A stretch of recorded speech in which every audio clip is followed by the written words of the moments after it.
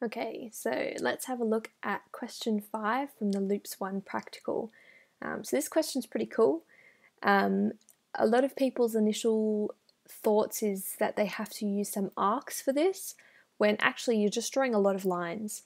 So to achieve this here, we just need a loop that has 4 lines and 1 for each one of these patterns. So what we're going to do is look one by one at each corner, starting with this one here, and then do each of the corners. So we'll start with this one here. First I'll show you what the pattern actually is, because it's a bit hard to see with this diagram here. It just looks like a bit of an arc. But what's actually happening is, so for this corner here, you're drawing a line from here to here. Then you're going a little bit further down on the y-axis for this point here, and on the point down the bottom you're going a little bit further on the x-axis, so you're drawing a point from here to here. Then we go down on the y-axis, across on the x, here to here, here to here, and so on. So if you keep drawing these lines here, and you can already hopefully start to see that I haven't drawn them very evenly, but it starts to create that cool pattern there. So to work this one out, what I'm going to do is I'm going to write some code for the first 3 or 4 lines, and once we've done that we can start to pick up a pattern and then design a loop that will help us achieve that pattern. So I've just done a screen 800 by 800. I think the question didn't see how big it was, that's okay. So what I'm going to do is I'm going to come up with some fake coordinates along the line. I might do it, let's say every 20 pixels. 20, 40, 60, 80. So that obviously is not to scale, but you get the idea. 20, 60, 40, 80, like that. Okay, so let's go line by line and write some code. So our first line here, we want to be drawing a point from here to here. So if we look at this point here, that's at 0 on the x-axis and 20 on the y. And its corresponding point, it's going down here. So we've shifted a little bit over on the x-axis, so let's just keep it even. Let's say it's 20 on the x-axis.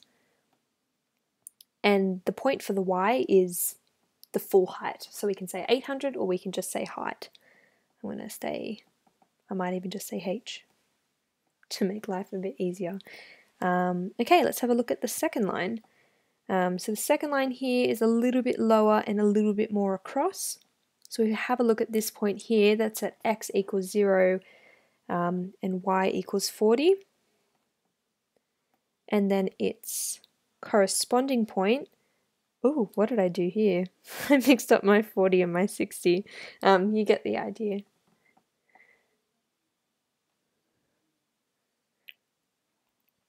So this point here will be 40 on the x-axis and the full height. And then I'll do just one more line.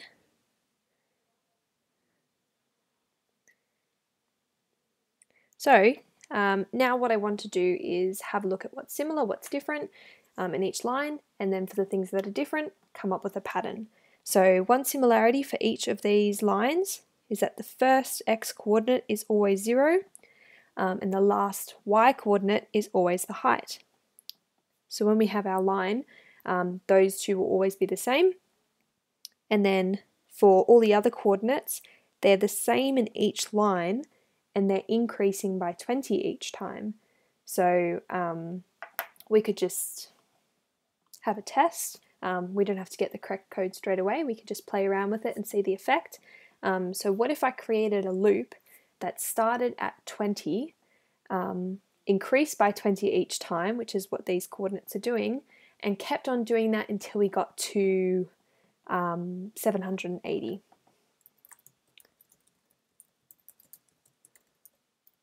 Must be less than, we'll say 800. I plus plus. Oh no, not plus plus, we want a plus 20 each time. We want to draw a line. So the first coordinate's always 0. We're going to say that our I represents our x and y coordinates for each line. And then the last one is the full height. So let's have a look at this test code, see how it goes. And there we go. That looks pretty cool to me. I'm happy with doing it every 20. We could adjust that as well if we wanted. If we wanted every 40, a bit more spaced out. It's up to you what you do here. I might make it more scalable. Does it start in the corner? Yeah, okay, so maybe I'll start at 0. I'm going to start at 0. I'm going to go until I get to, well, we'll say that the width and height have to be the same, so I'm just going to write width, and I'm going to do it every, if we do it every 20, then it would be, we want a plus width divided by 40. Some bad maths going on today. No, okay, good maths today. That's good. Okay, so now we've got that corner there. Now we want to do the same thing with each of our other corners like that. Okay, so if we do this top left corner here, so we've done this one. You go from here to here, here to here. And this goes to show how handy it is having a pen and paper when you're doing an exam, because being able to draw it out and try writing it out with some test coordinates really helps you identify what the pattern is. So let's say that that's 780, 760, 740, etc. Alright, so let's come up with some code. So let's go our first line. Our first line is at 780 across the x-axis, and I'm talking about this line here, this point. 780 on the x-axis and 0 on the y.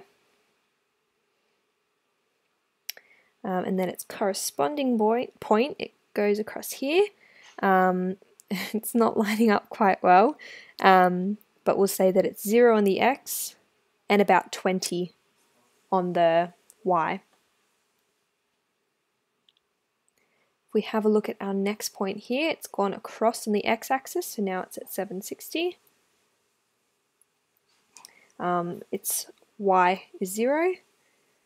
And then the corresponding point here, whoa, that's way too far down. That should be up here. We've got 40, oh no we don't. Our x is 0.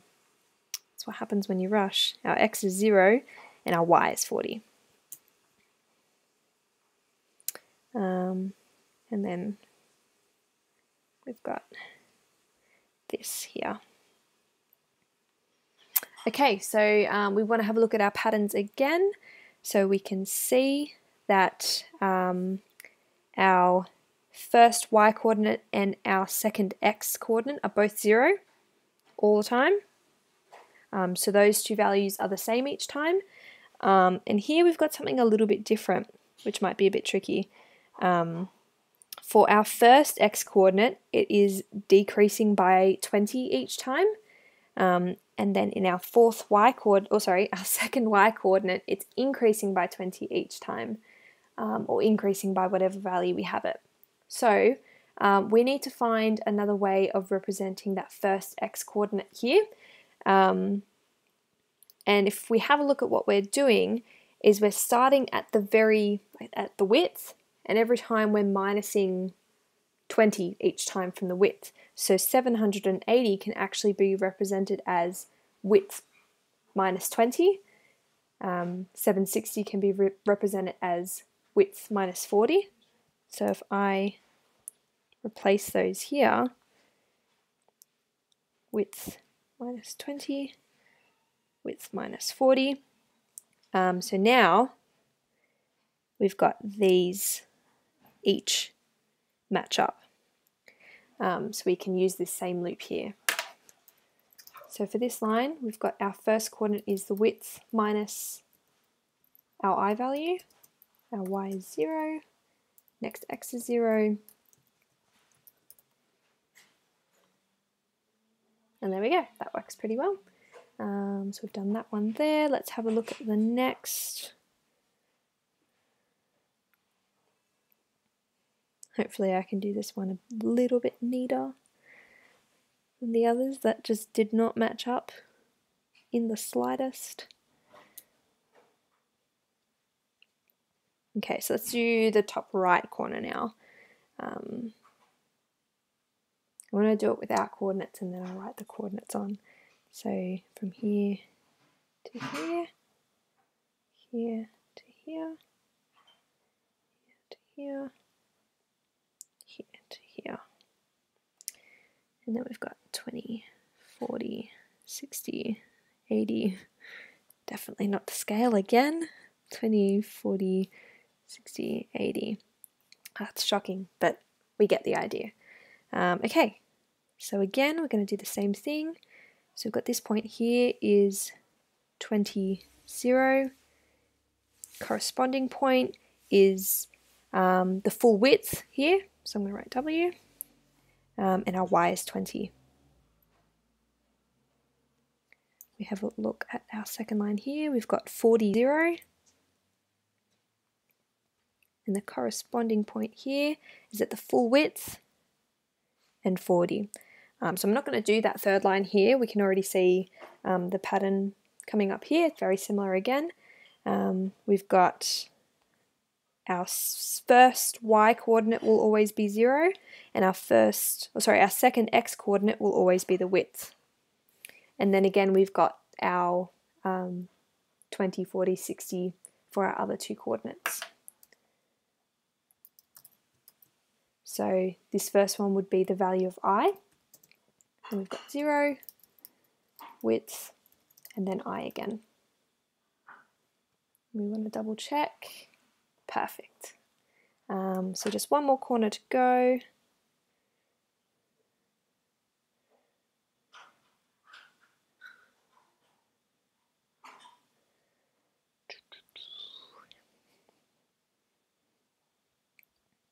So we'll go here to here, here to here, here to here, here to here.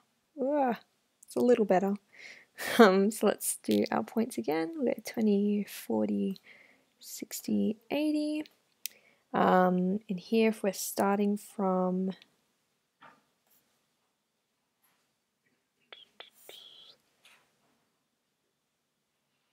this is 800 down here, so we'll say this is 780, 760, 740, 720 again. Okay, so once again, we've got this point here, or this first line, the width, the x coordinate is the width, and the y is 20, and the corresponding point here, x is 780, and the y is the full height. We have a look at our next one here. We've got x is the width and y is 40. And the corresponding point, we've got the x is 760 and the y is the full height. So I'm just going to stop at 2 again this time. So let's look at what's similar. So our first x and our second y are width and height respectively. So they're always the same. And then we've got a similar situation to that second line where we can represent this coordinate here. 780 is the same as the width minus 20.